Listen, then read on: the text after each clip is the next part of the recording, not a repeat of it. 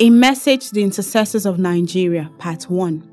When we prayed for clarity regarding the upcoming elections, I saw myself in an arena. A crowd was seated and they were about to watch two bulls fight. The bulls looked identical. Both had very red eyes and they looked very angry. I heard, "The game has begun." Immediately, a red flag was dropped and the bulls were released from their cages. They came out and began to fight aggressively. I and a group of people were not in the crowd. We stood inside the arena very close to where the bulls were fighting. I had an impression that the people with me were intercessors. We watched the bulls at very close range compared to others who were watching from afar. I saw that the bulls fought mainly with their horns. They were both very much alike in strength too, so nobody could really tell which of them was going to win. They went back and forth, hitting each other with their horns. Then I saw that one of the horns of one of the bulls was breaking off. The other bull hit it again with a lot of force and the horn broke off. The winning bull then hooked his own horn to the remaining horn of the other bull and then turned him into a fire that was by the side. Shortly after this stunt, the winning bull also got his leg burnt by the same fire. I understood that the bulls, which represented two main candidates, were both going to be hurt since they were both not willing to give up. During the fight, I saw a brown goat and I had the impression that it represented another candidate. It came and sat down by the side because it didn't seem to have as much strength as the two bulls. At some point in the vision, I felt a hand drag me from that arena. It seemed like I and the intercessors were not supposed to be there. It seemed like the bullfight was almost a useless battle. After I felt the hand pull me from that arena, I found myself in a room. It looked like a sitting room, but at the same time, it also felt like I was in heaven. The room seemed very comfortable. There were a lot of people in it and they were watching a big screen. We were all wearing white clothes. I had the impression that these people were intercessors for Nigeria. I saw that different ones of them were paying very close attention to what was being displayed on the screen. They kept asking, "Is this the person?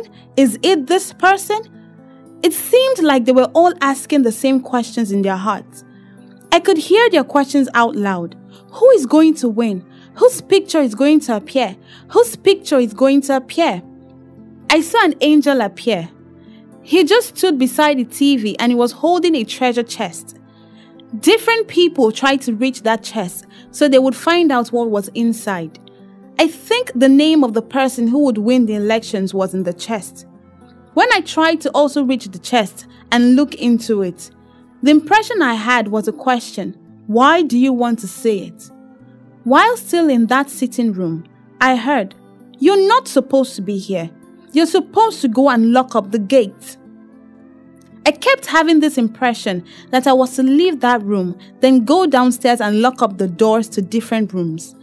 The understanding that came to me was that it had to do with protecting the nation. I heard, "The thief is coming, and when he comes, he is going to strike if the gates are open." So the emphasis was that we were not to focus on staying in that sitting room and watching the TV. We were to actually carry out the duties of watchmen. We were to go into the city and lock up the gates. After I heard this, it looked like I actually went downstairs. Then I realized that it was not as bright downstairs as it was in the living room upstairs where I had been. While the living room was very comfortable and nice, the underground area that I was taken to looked like a sewer. There were rats and snakes there. I needed a torch to move around and see the doors that needed to be locked. The impression I had was that more prayers had to be made for Nigeria. Then I saw the shape of the map of Nigeria. It was encrusted on the earth like a mold. The mold was a representation of Nigeria, and I understood that whatever affected the mold affected Nigeria. There were different rifts in the mold. It was cracked on different sides. Then I saw the rift at the upper segment of the map, and it seemed like they had joined together.